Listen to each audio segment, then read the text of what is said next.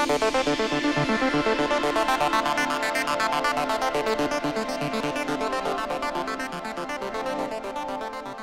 have talked about the skills, about freedom, about vision.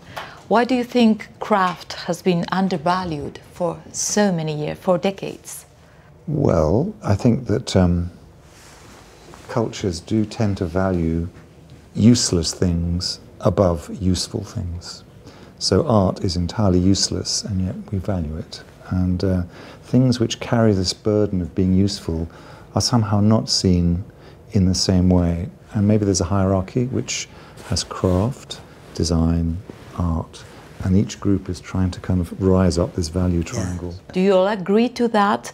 Now, is craft more towards No, art, I don't agree, but I don't feel it. But I notice that it is true. I mean, the fact is that it is like that, but I don't care a shit for it. No, of course not.